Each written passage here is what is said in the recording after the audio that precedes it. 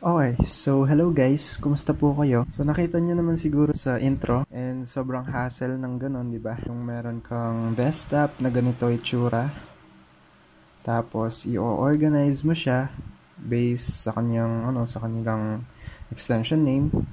Sobrang hassle nun. Like lahat ng mga MP3 lalagay mo sa folder. So, nakaisip ako ng idea para ma-lessen yung trabaho na yun.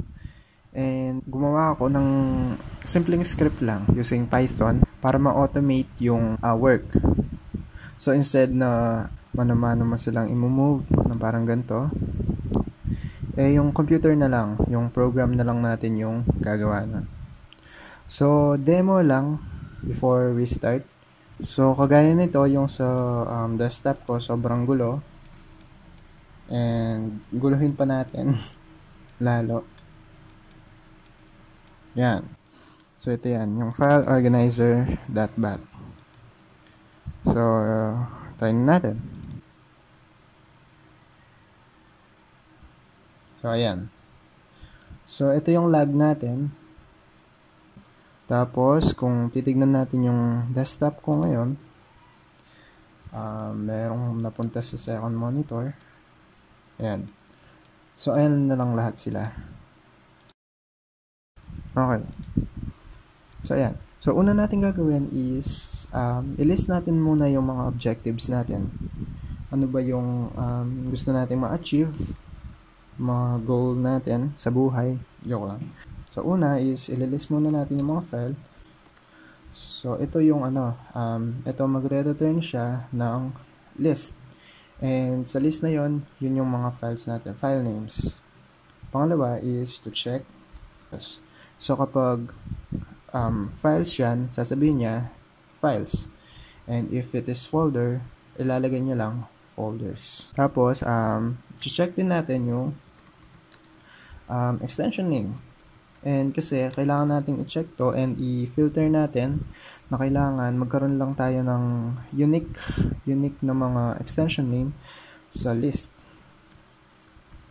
Tapos, pangapat na gagawin natin is to create directories.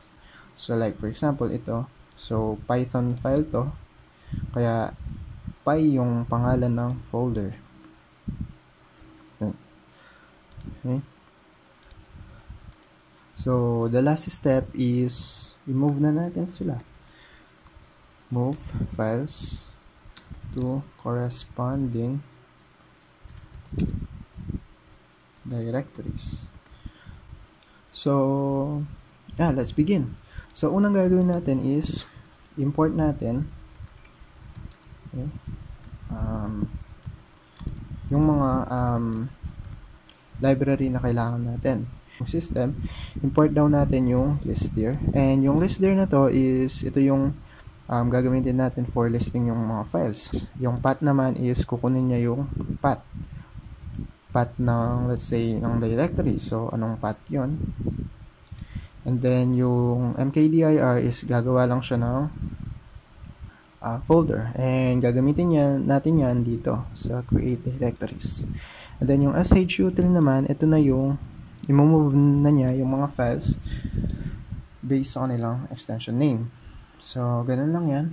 Pagkatapos, gagawa tayo ng variable na target. Diba, hindi natin siya gustong gawin sa desktop kasi medyo delikado yung paggamit ng mga methods na to. So, kailangan meron tayong testing directory, which is kaya gumawa tayo ng folder with different files. So, ito yung gagamitin muna natin for testing purposes. So, comment lang muna natin to. Tapos, papalitan natin. And para makuha yung path nito, reveal. And, copy lang natin tong file na to. And then, paste here. Tapos, hindi tayo pwedeng gumamit ng backslash. So, palitan natin sila ng /. Or, kung ayaw nyong gumamit nito, pwede din naman na let's say, yan, dalawang backslash. So, pwede rin yan. Okay? Okay. So, yun. Now, yung next natin is, gagawa na tayo ng, and actually, mali pala. Test. Yan.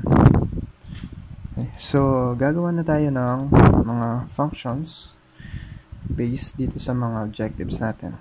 So, una is to list yung mga files.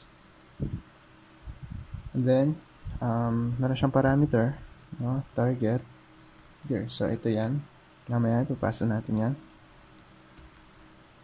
Tapos, una natin gagawin is to create variable. Tapos, tawagin natin yung listDir, no? Method.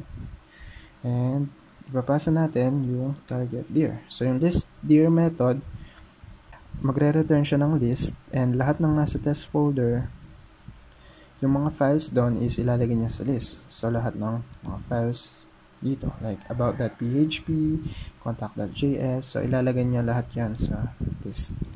Okay? Tapos, simple lang yan. And then, i-return natin yung files. So, ganun lang siya kadali.